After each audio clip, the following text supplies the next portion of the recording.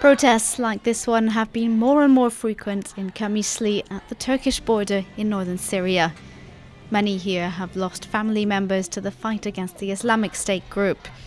Now locals feel betrayed by the US's decision to pull out of Syria, which leaves them at Turkey's mercy.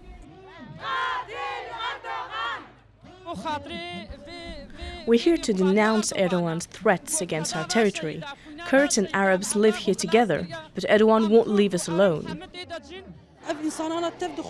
These young men have sacrificed their blood for the sake of protecting these people and the entire world. Therefore, I say to all democracies and to all human rights activists that they must stand up to Erdogan. This is not the duty of the Kurds alone, it is a duty of the entire world.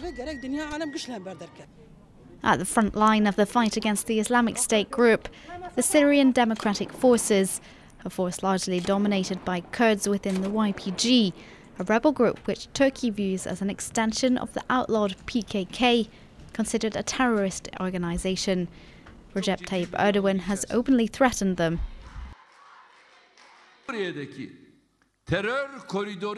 Those who are part of the terror corridor in Syria will receive the necessary lesson. There is no single difference between the PKK, YPG, and the Islamic State group.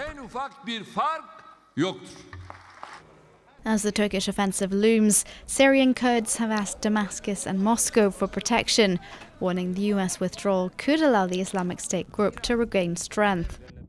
It will change the power balance. Turkey will carry out their offensive, and operations against the Islamic State group will cease, as will the construction of a democratic system allowing for expansion of terrorism again. US President Donald Trump is threatening to, quote, devastate Turkey economically if they hit Kurds, with Ankara replying that it won't be intimidated. The future is uncertain for Syria's Kurds, who have been left disappointed by their cooperation with the international coalition. Many dreamed of establishing an autonomous Kurdish state in the north of the country, with a democratic federation of northern Syria established in one region in 2016. The project being negotiated with Damascus, which for now is playing hot and cold. Turkey, meanwhile, is observing the negotiations with fear that they will bolster its own Kurds' ambitions.